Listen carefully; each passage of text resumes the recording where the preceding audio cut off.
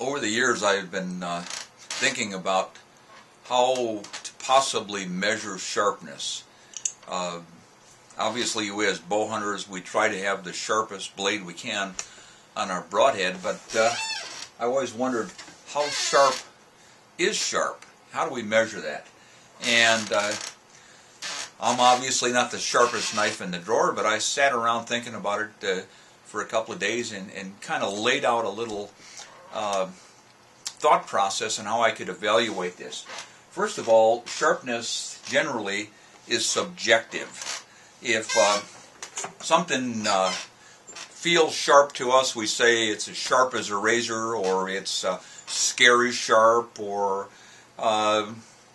some kind of description in which we could shave with it, it's shaving sharp, etc., etc. But it's really not a very accurate way. It's subjective. It feels sharp.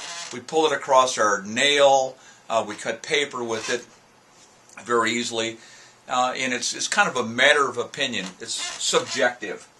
But objectively speaking, how can we measure sharpness? How can we actually put a number on it? That's what I scratched my head on.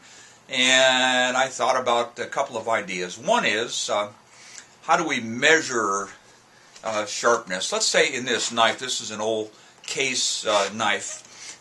If we were to take a small piece of rope and fold it in half and cut it and kind of get a feeling for how sharp the blade was, we'd have a pretty good idea of how sharp it is. Cut right through that nylon rope very easily, but how much pressure did it take to cut the blade, the rope? So that's what I've been kind of trying to figure out, how to figure that out, how to measure it. And also what I thought about is how we cut, dynamic and static. If we have a blade that's not very sharp, what we do in it is we simply saw through it or slice through it, slice, slice, slice, and then we cut it. It's a dynamic cut. That's the way broadheads work. They slice. But the real test of sharpness, in my opinion, is static sharp. Not slicing, just simply pulling straight through, putting the cutting material, whatever you want, on the blade, and just pulling through. That's a better indication of sharpness than the sawing, slicing, in my opinion. So consequently, if it's static sharp, it's much, much sharper than just simply dynamic sharpness. Just by the simple fact that dynamic sharpness is a cutting, sawing motion, static sharpness straight through. When we shave a whisker off our face, we use a static method of shaving. In other words, the blade goes straight down. We don't saw with it. So consequently, a razor that we shave our face with is extremely sharp. It is statically sharp rather than just simply sharp enough, dynamic sharp. So what I'm trying to explain here is what we want to do, how to measure sharpness. We want to do it objectively. Try to put a number on it, if possible, like a number on hardness of steel, the Rockwell scale. And also, let's try to measure sharpness that is static rather than dynamic.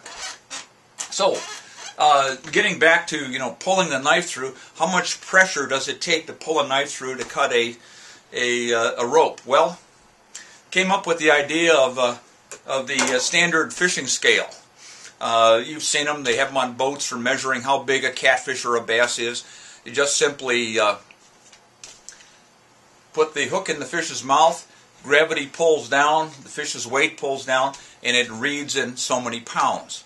So I took that idea and actually found something on the internet that's a kind of a high-tech fishing scale.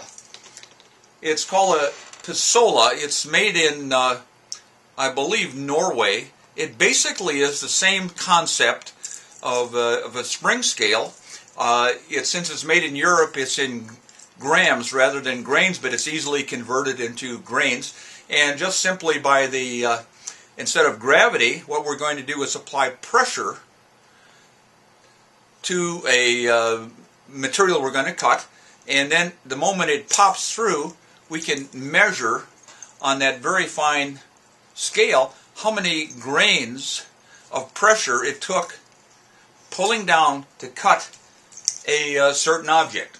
Well, it would be pretty hard to cut rope with a broadhead and get any kind of meaningful numbers on it. So what I've simply done is come up with a smaller version of the rope, some cotton thread.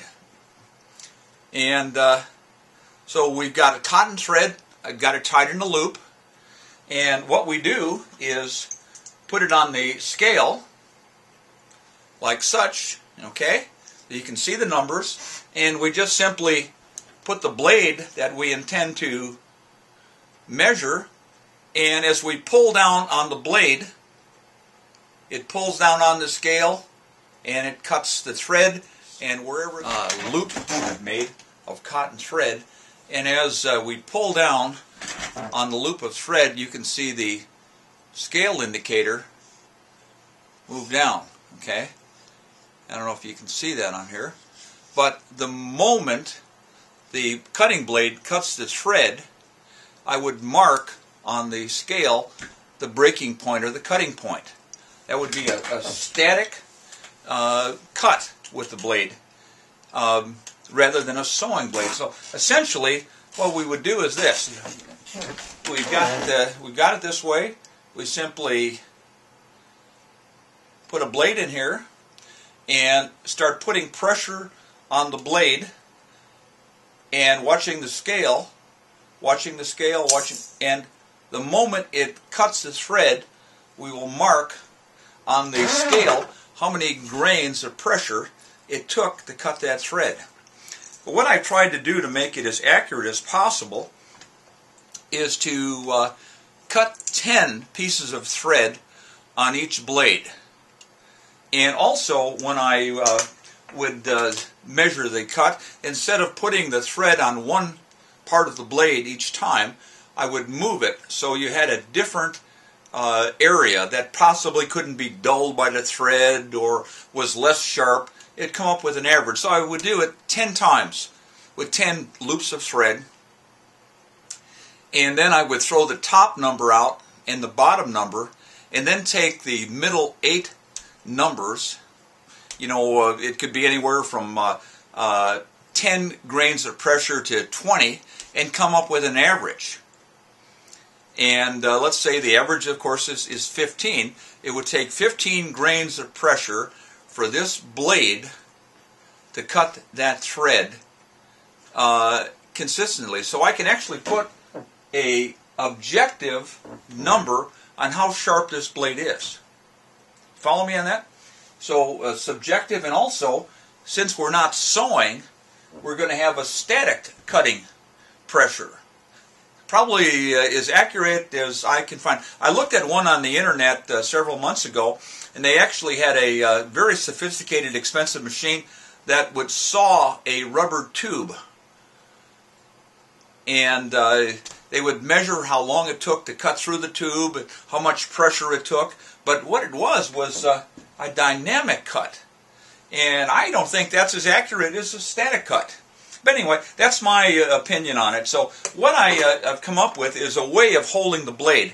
And what I've simply have done is taken a vice grip needle nose pliers, and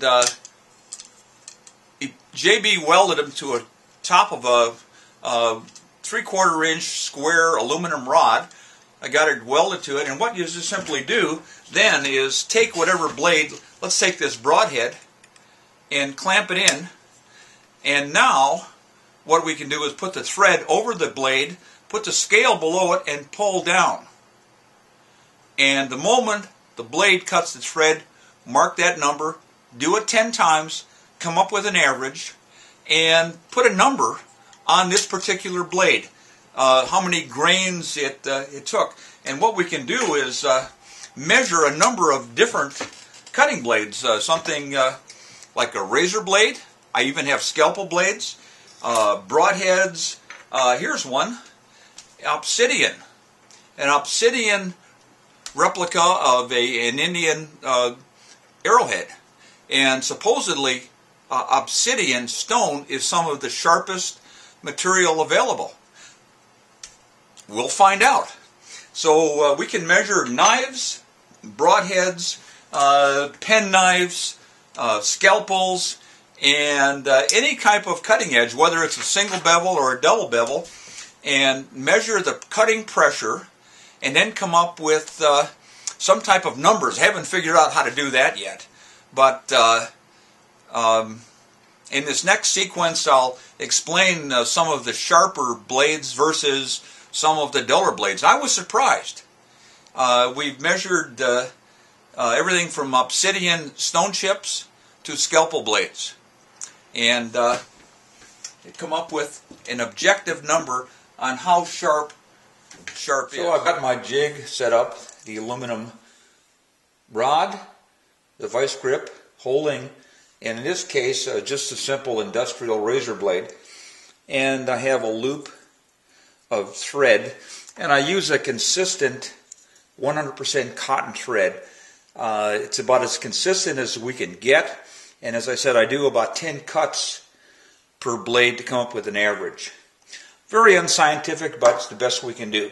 So what I'm going to do is just simply put the loop of thread over the blade, and I've got a little hook on my scale, and I'm going to place the scale on the thread, and I'm going to pull down. I'm going to get a close-up of this next sequence for you.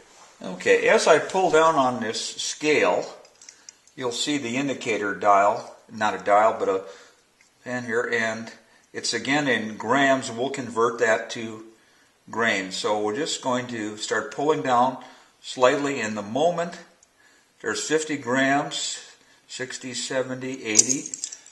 It cut the thread at 80 grams of pressure. We'll do that 10 times, throw out the top number, bottom number, average the 8, and come up with a number on how sharp that blade is from a static cut. Well, anyway, as they say, that's my story, and I'm sticking to it. During the next several weeks, what I'll try to do is come up with numbers on broadheads such as our own line of one-piece heads, our two-piece heads, and obsidian heads, and probably above all, the competitors' heads, such as this Seal Force Fathead. How sharp is that? Is it as truly sharp as they claim? Is it scary sharp? Is it sharp enough where it's bad to the bone or whatever? We'll try to put a number on all the different blades, including ours. It might be an eye-opener to us to take a look at the standard. Right now, in my preliminary testing, the sharpest blade on a static cut was a scalpel blade. And that surprised me. I thought it was going to be the obsidian, because I had always read that an obsidian chip blade is the sharpest blade there is. Yeah, they even do eye surgery with it. I think that's a myth, an urban legend as such. Haven't found anything on the internet, at least a company that makes obsidian blades for ocular surgery, but I was surprised it isn't as sharp as the surgical scalpel blade. So anyway, I'll do a follow-up with some more testing and numbers in the future. I hope you found this video interesting.